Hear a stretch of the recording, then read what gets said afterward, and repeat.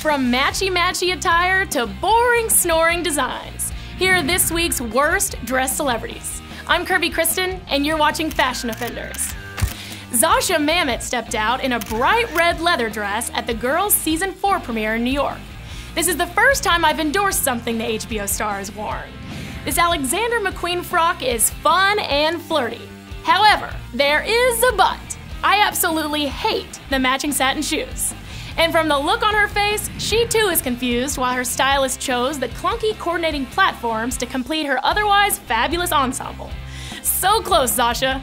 Also in the Big Apple, Julianne Moore donned a Dolce & Gabbana number for the National Board of Review Awards. The part lace, part carnation design is confusing, and I'm definitely not confused on my opinions of carnations. They're a waste of space in a vase and on a frock. That's my review, and I'm sticking to it. Sorry, Julianne.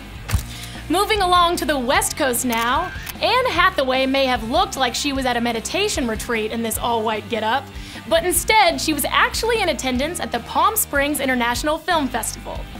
The only thing saving the actress from her tranquil and boring wardrobe is her bold berry lip. Keep calm and change your outfit, Anne. Thanks for watching, guys. We'll see you next week.